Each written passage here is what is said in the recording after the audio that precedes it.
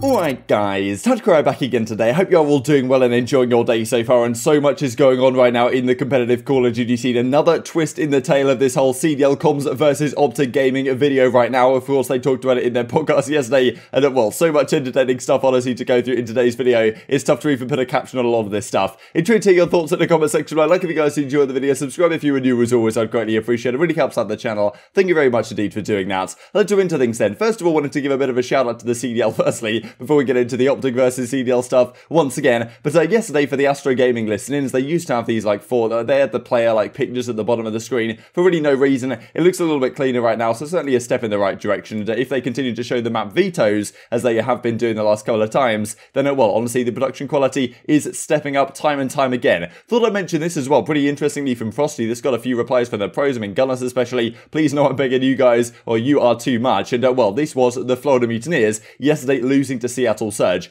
Not a great result for them, not a result they were looking for, certainly. And Frosty on their team last season in 5 versus 5, now he's kind of in a bit of a limbo situation because he wants to go back to Halo, but there's still some time until Halo Infinite is even released, I believe. I think Frosty was playing for a while on the Challenger side, but as he says, put me in, coach, right? And Florida certainly need to be having some considerations about what they do to their roster, because Frosty potentially, last season on this team, it was a pretty integral part of their chemistry and how the team was working together, because this time, that's really what seems to be lacking. Clearly they have the talent, but they just can't seem to put it together. I mean, they throw away maps, their search and destroy is pretty woeful, despite Awakening in general actually putting up massive numbers, and the Skies has been pretty lackluster, Neptune's been pretty good. I think this team certainly has potential, but maybe Frosty could be a piece they consider. I thought it was funny, he just straight up tweets this out. But many teams, I'm sure, thinking about roster changes right now. This is well from Glacier yesterday, talking about how, you know, blocking trolls and such on Twitter, the amount of trolls that these guys have blocked. So I think Jacob even said, actually, you can see right here, he's blocked almost 1,100 accounts on Twitter, so maybe you guys are one of them in the comment section below.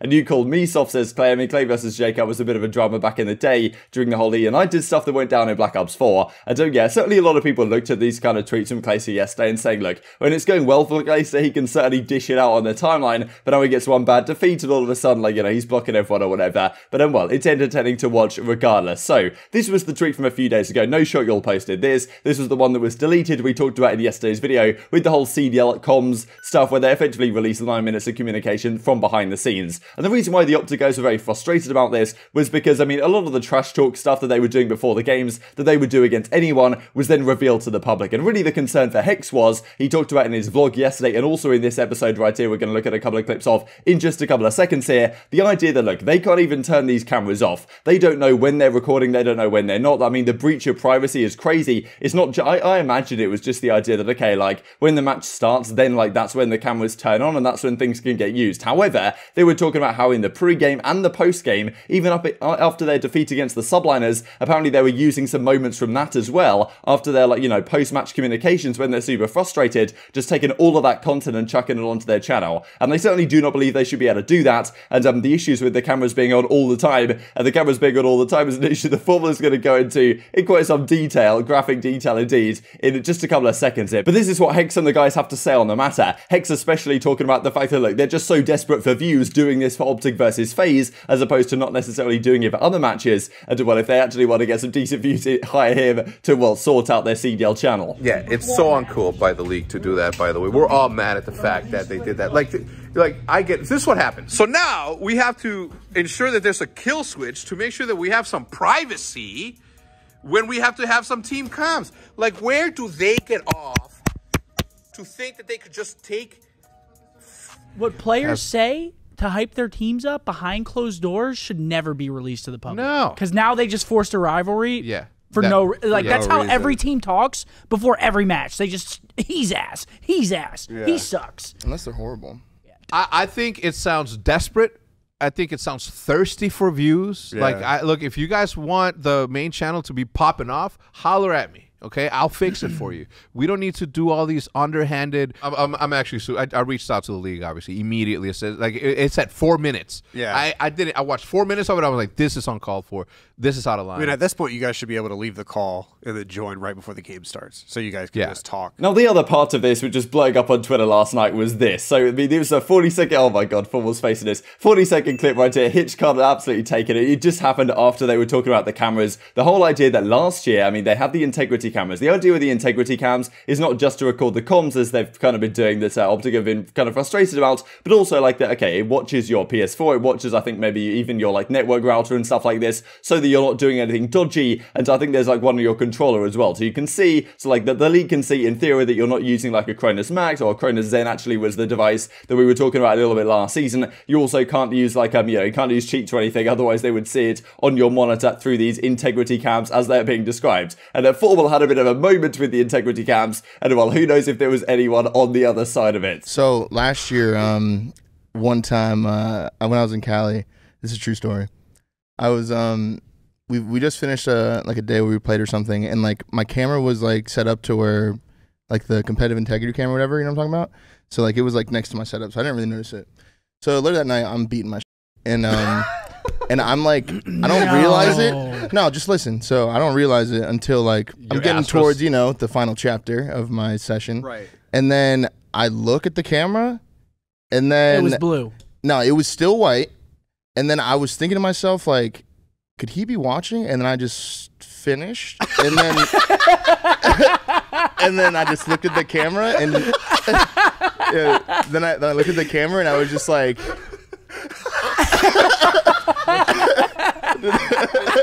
Finish it with the lip play? Yeah. And I was like, hope you enjoyed the show, and just closed it and went to bed. That's a true story. That'll be up on Twitter. I swear to God, that's a true story. That's great.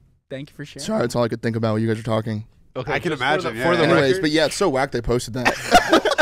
for the record, So as he says right here, getting exposed, I'm just trying to provide content. Mal says, mad respect for the lip bite. Unless a man would have failed to finish, you are a closer. I've no idea what the thumbnail's going to be for this video. It's going to be pretty entertaining to make, I am very sure. As Grotus as well, Formal fans, I have the perfect job for you. Referee, Call of Duty League temporary at Blizzard Entertainment if you want to get involved. And this as well, I mean, when I saw this last night, I just thought it was great. Access like never before. So, of course, this is exactly the tweet they did for the CDL comms. If you guys haven't realised already, this is for the TacticalRab Academy that changed all their branding to make it look like it's the Call of Duty League. Go inside Formal's room for the epic session from Stage 1 Astro Gaming. Exactly how the tweet was. Yeah, just absolutely phenomenal entertainment on the timeline last night. And as Formal says yesterday, so maybe even more stories on the horizon. Can't wait to tell this story about Brandon, that being Dashy, of course, and where we just found his apartment key. That was truly mind-blowing. So yeah, certainly ready for this one when it does arrive. But also a few interesting things that went on yesterday as well outside of this. This you guys might have heard of, the fact that Activision Blizzard laid off 190 people just a couple of days ago,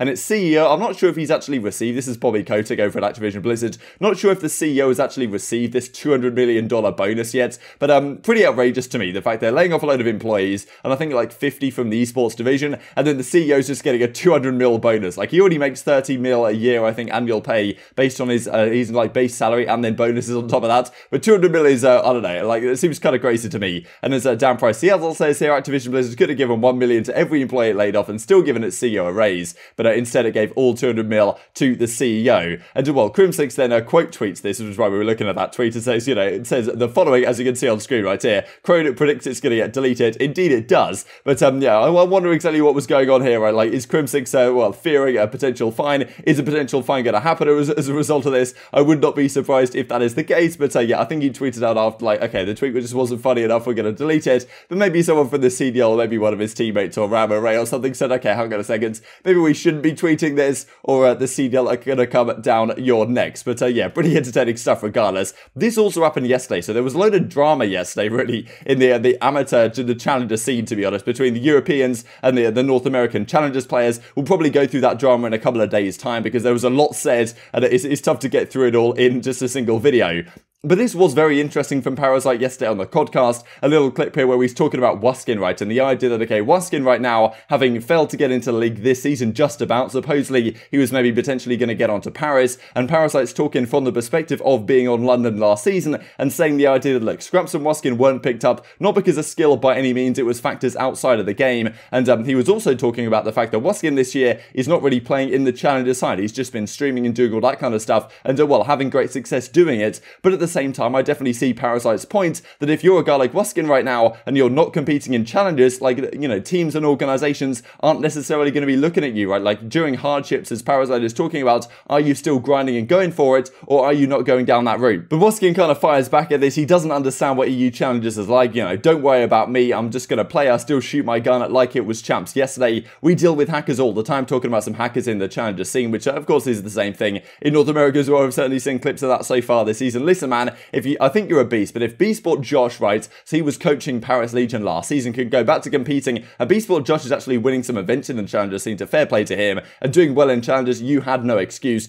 Compete if that is what you intended to do. I didn't even get a good enough offer to compete in challenges, which is kind of strange to me. Like, surely you can form some sort of team in challenges, right, as opposed to just getting an offer. Like, as Parasite says, make your own opportunities. Just because I'm trying to grow a brand doesn't mean I can't play COD again, bro. Relax. I'll show you when the new one drops. I respect your opinion. I believe in you, man. Fully believe you can do it. So definitely an interesting thing to be discussed. But I think Parasite probably does have a fair point. If I'm a general manager and I'm seeing, okay, Wuskin's doing the streaming stuff, which is of course fantastic for his brand, but at the end of the day, if he's not necessarily showing that he can still compete at the highest level in the challenger side, then yeah, am I necessarily going to trust him to come into a lineup once again when there could even be a main AR of the caliber of Methods or something sitting on the bench still at the end of this season? So let's go on briefly to discuss the matches for tonight. This Hex changes his profile picture right here. I mean, just absolutely unbelievable stuff. I don't know what's going on with the COD scene anymore. Formula is completely off the leash right now. And as well, COD League say day one is a wrap. We'll be back tomorrow for more action from the Toronto home series. These are the two games tonight. And so you guys may have noticed if you're in the UK, or I think maybe the rest of Europe right now, it always catches me off guard every year that the daylight savings times change differently. So our clocks only go forward 1 hour in, like, I think it's the 28th of March. So for these next 2 weeks, we actually, it's only 4 hours difference between Eastern and GMT. And therefore these matches are actually at a pretty damn nice time for us. So fair play to all involved. I wouldn't mind if that was just a permanent thing. Unfortunately, the clocks will go forward regardless. But two matches today, LA Thieves versus Ultra. I think just to mention that real quick, because a couple of guys were mentioning to me last night the fact that I get why the match is starting so early. It's actually because our clocks haven't changed, as opposed to, you know, something being changing with the actual schedule. It'll go back to the 8 PM start for us guys in the UK in well, a couple of weeks time. But well, these are the games tonight. LA Thieves versus Ultra, Legion versus Rokkr. These are big games, right? Every game right now has a lot of impact right here. And Ultra with their new team, with insight in the squad. LA Thieves, I mean, surely that, you know, I think they beat Toronto last time they played them, so I think it was actually a 3-0 at the major or something. So I definitely think they could do it. With this insight move though, there might be some sort of honeymoon period that comes in with Ultra right here, and I think Thieves, okay, I'm probably going to give them like a 60% favourites in this, but I don't think it's clear cut by any means. I certainly think that Toronto can, well, manage to find a way to win this series, and if they do that, that's not looking good for Thieves, especially given how good the rest of their group is looking right now. I mean, with FaZe just looking completely dominant, it's going to be relatively tough for Thieves to actually get out in the winners bracket if they end up losing this series. And then on the other side of things, you've got Legion versus Rokkr, right? This really needs to be a bounce back series for Minnesota, because this group is so tough. I mean, Paris is certainly a tough team to get through, and Minnesota have not looked good so far this season. I think that Paris actually should certainly be favoured in the hardpoints here. They're very good in hardpoint, actually, Paris Legion. I think they're 6-3, excluding maps that aren't Crossroads. So I honestly think Legion should be favoured in this series. Might take them in something like a 3-1, and well, that puts Minnesota in a very tough spot indeed. But intrigued to hear your thoughts on all this stuff in the comment section. But I hope you guys enjoyed the video. If you did enjoy it, I'd greatly appreciate a like on the video. It really helps out the YouTube algorithm. Know you enjoyed this content. Other people like you may enjoy this content as well. And I'm growing the competitive Call of Duty community. Thank you for watching as always. Take care, and I will see you next time.